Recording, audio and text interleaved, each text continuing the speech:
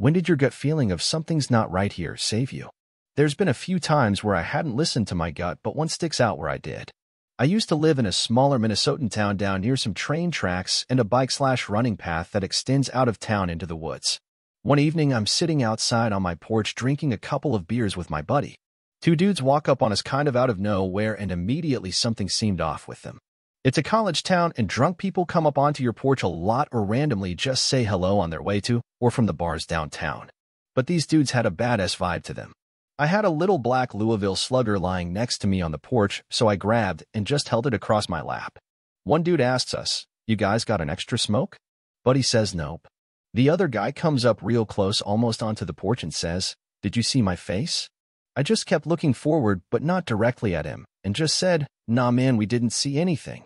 He said something like, "Good, lil punk ass," and they both walked away. 2 nights later, I'm sitting in my living room with the same buddy, and the local news is on.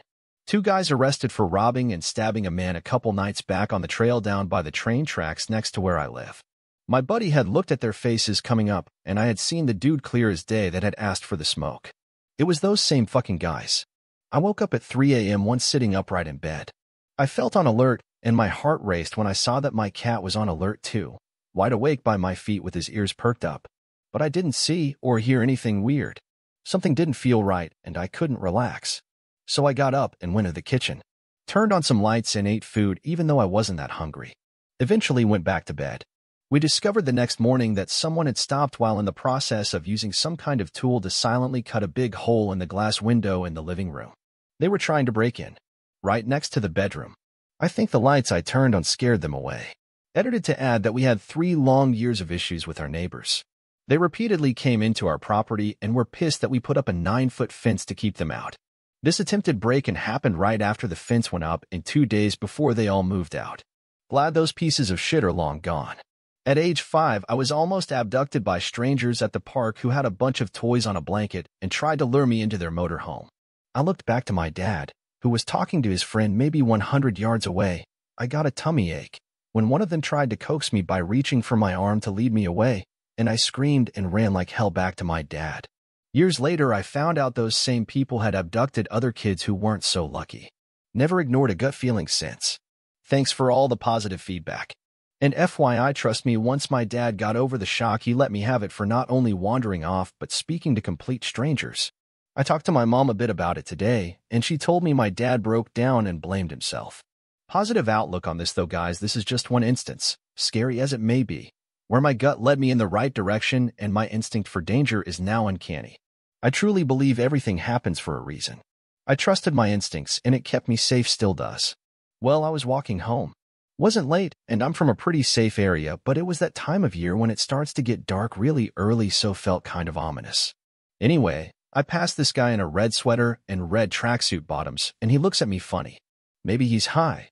Maybe he's drunk. Either way, something not quite right about him. I keep going.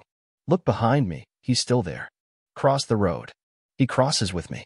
As soon as I turn a corner, I sprint to my apartment complex and run into the coded gate and wait. He rocks up a minute later and stares at me through the gate. He just stares at me for a good 10 or so seconds, then runs back the way he came. I'm a firefighter. We got called out to a tree fire started by fallen power lines. We pull up in the truck, and I'm trusting that my driver and crew leader are doing their job and have good situational awareness. We get out of the truck, and we've parked next to a set of power lines, not fallen. It's a very windy night, and I can see the lines swinging, so I voice my concerns to my crew leader, who says it'll be fine.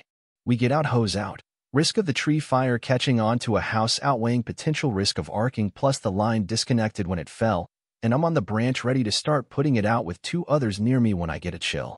I look up, see the line swinging violently, and yell, "Everyone fucking move." As the 3 of us sprint and dive out of the way, we hear a thwip and crack, and sure enough, the line we were under came loose and stayed connected to the power pole. If I hadn't got that chill, chances are we would have had 3 fried fireys. Had a friend who said we should go to this party he was invited to by a classmate of his. We ended driving out to it. We noticed the neighborhood was not too pleasant and sketchy. We saw that house had some lights on in backyard, but kind of quiet for a party. I decided that we should not go since something felt really off. Friend ended finding the classmate that invited him got robbed and threatened when he went to party. It ended up being a fake party. I've told this story before, but I'll tell it again. It's one of many, but this one stands out. I'm about 7, my neighbor's 8 and 9, and we're at a bus stop. Guy in stereotypical white van pulls up and asks if we've seen a dog. He doesn't describe the dog, and the truth is, dogs ran around in our neighborhood. My mother taught me stranger danger since as long as I can remember. So one of the boys at the stop, we'll call him Paul. Paul describes a dog and man in van is like, "That's my dog. Why don't you get inside the van? We can all go look for him." Well, I had red flags going off at this point, and said, "No, I have to ask my mother." And as soon as those words left my mouth, he peeled out. It was only later that I realized I saved us all from child abduction, specifically Paul, who was walking toward the van to get in. Teach your kids what to do if this situation happens. Get the license plate, the guy's face, the car type, and what to do if something does happen. If I had known to snag his plates, we might have had a chance at catching him, but I only knew to say no. Another time, I was speeding down a hill and thought, what if there's a deer around the corner? So I slowed down, and sure enough, there were 3 deer in the road. Saved my own life by a rando thought. Some dude get off the bus at the same stop as me. It's about 8 p.m. in October, so it's quite dark out already. He had spoken to me on the bus, one line about nice weather. Anyway, he gets off the bus after me. I cross the road and make a mental note of him walking the opposite way to me. I make sure to watch him walking away. Something in my gut says not to trust him. To get to my house, I have to walk up a hill with a path alongside a high stone wall. It is secluded. Usually I listen to music as I walk. I decide not to this time. I'm about halfway up when I get this awful feeling. I take out my phone, dial my mother's number, and as I do, I hear fast steps of someone running up behind me. I know it's the guy before I turn around, and as I do, he is literally running full speed towards me. I look him dead in the eyes, ready to fight for my life. As I do this, my mother answers her phone, and I say, "Hi, Mom." He slows right down to a light jog and says evening as he jogs past me. I ask my mom to stay on the line. Her BF comes out to meet me at the top of the hill. The guy is nowhere to be seen. He was definitely running up behind me to strike me, and by turning to face him, I'm certain it threw him off. Went to a college party, and one of the guys made me feel very uncomfortable. He didn't ever do anything to me, but something seemed off. I kept dumping my shots because getting smashed seemed like a bad idea. I ended up taking a friend and leaving while he told us that we were being lame by not having more of the Grey Goose. He raped another girl at the party that night. I had a similar experience in college. I went to a frat party at another school and just got a really bad vibe. The guys had a separate bowl of punch for girls, which wasn't that unusual in itself, although maybe it should be, and I noticed some of the girls seemed off/way too drunk, so I helped them get out of there, warned the other girls at the party, and called campus security on the frat. It turned out that a bunch of girls were roofied at the party and had to be hospitalized. It all got swept under the rug, and there were no penalties for the fraternity as far as I know. Worked as a shot girl at a pub. One night, I rejected someone who attempted to get my number. Not unusual, and he didn't seem that bothered. The whole exchange wasn't strange to me. In the early hours after the bar closed, I went to leave through the back door into the car park like usual when I saw the sensor light outside was on. Someone was stood just outside the door. I felt uneasy, so went out the front and asked one of the bouncers to walk me round the back to my car. As we rounded the corner, we spotted this guy lurking outside the door holding his belt like a makeshift garrote. When he saw us, he started screaming that I was a fucking bitch and I should die. He scampered off into the road and never came back. Someone came into my work that gave me the "I'm in danger" feeling.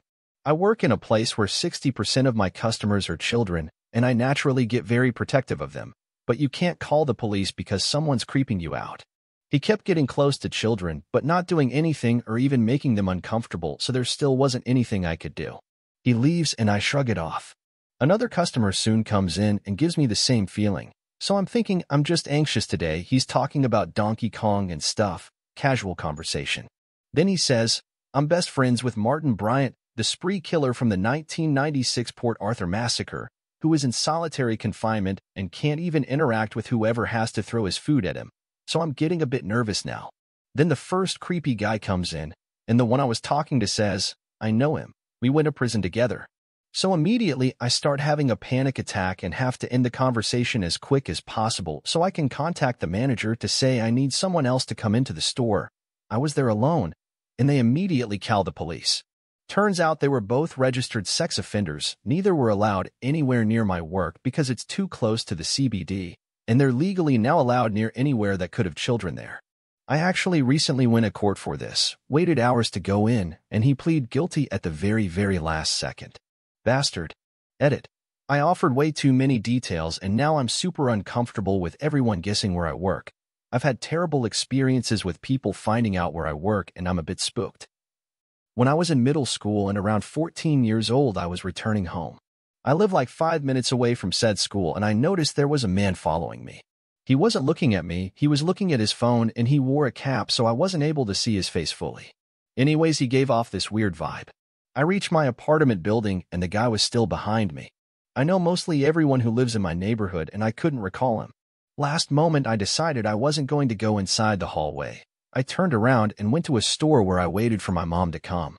A few weeks after, there was some news about an 11-year-old girl from my school who was raped in the building right behind mine 2 days after the incident. The guy they caught looked a lot like the guy who had followed me, and given the time frame and the proximity, there's a high chance that it was him.